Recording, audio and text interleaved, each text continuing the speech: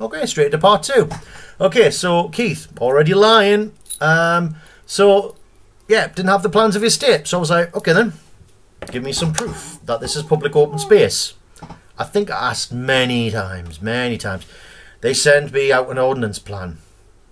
There, proof, it's public open space. It's a bunch of fucking lines. It was just a bunch of lines on paper, you know. It was like, you know, it's like a bunch of lines on a paper, not drawn like that, but that's something I just don't know. Bunch of lines.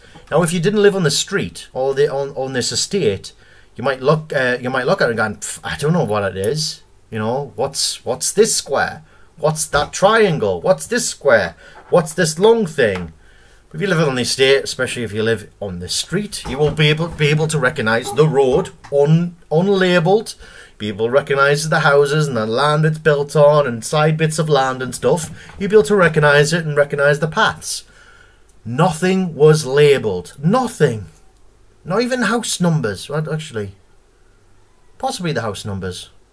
But there was nothing labelled on it. So I basically went, thank you. I've checked with a solicitor. Double checked. This proves absolutely nothing. It's a bunch of lines. Please give me proof.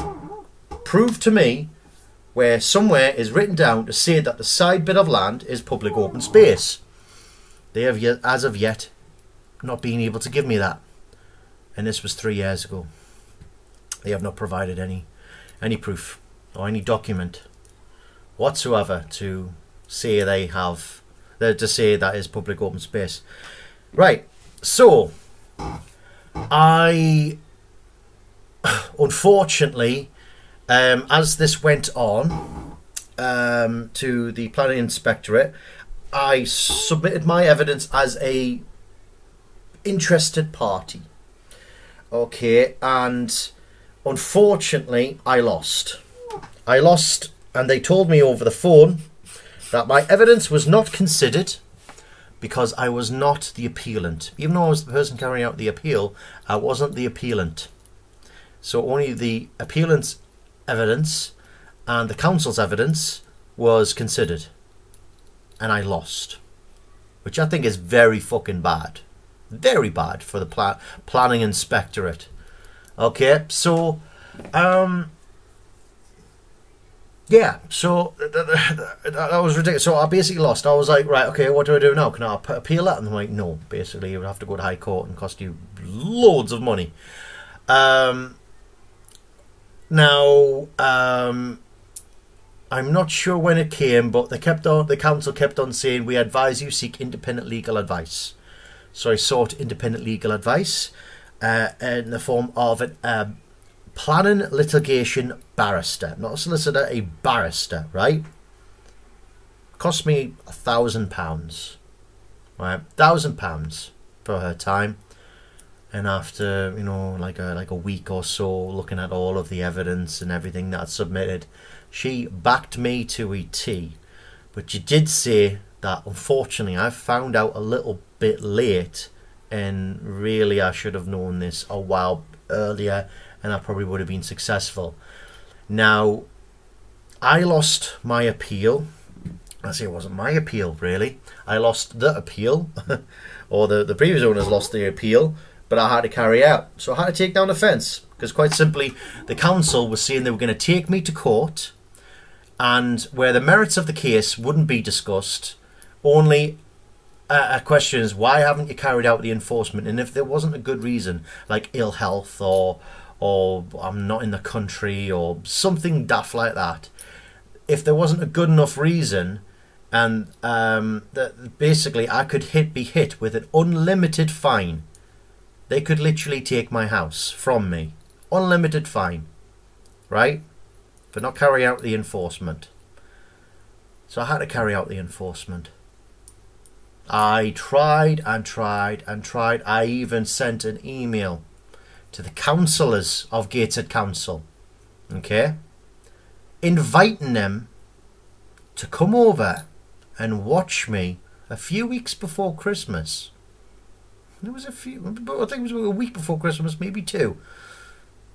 so they could look in my child's eyes, my children's eyes, and see the upset eyes of my kids as I'm taking down their fence, okay, over a bit of land which they played games on. I invited them to come over and watch. If they think they're so high and mighty, something just flew into my friggin' ear. Gone. Yeah, so if they were so high and mighty, come, and if you're so confident, look at my kids' eyes, and if you think you're so right, come here and watch. Not a single soul turned up. Of course they didn't. At the same time, the Evening Chronicle, I went to the Evening Chronicle, right, about this, well, about the same time, ran a story and got it completely wrong. They fucked it up. They corrected it a little bit online, apparently. There's some things they said, but put in like, I claim this, I claim that, and I'm like, I can fucking show you the proof what they said, okay? But they're like, oh, I claim this.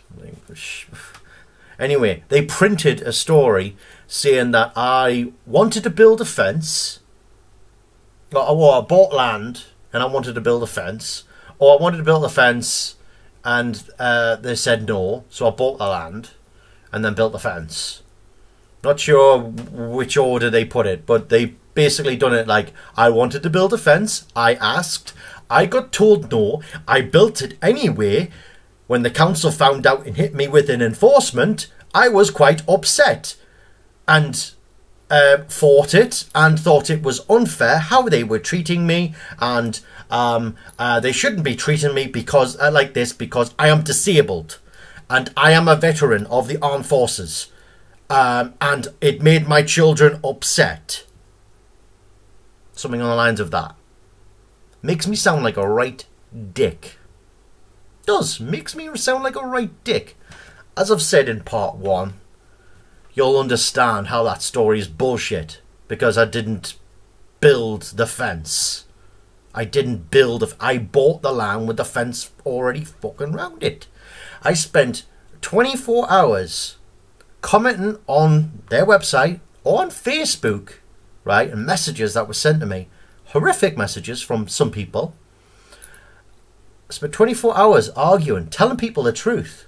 They were like, oh, you're a dick. You're a disgrace to the uniform. Can't believe you went on. You're absolute prick. Messages like that. And I went, look, they screwed up the story. I never built the fence. I didn't. If you read that story and you're local, and you read that story, you're probably thinking, you might recognise me by the photo that was put on. You might recognise me and go, oh, fucking hell, I actually do remember that. It did make him sound like a right prick. I never built the fucking fence.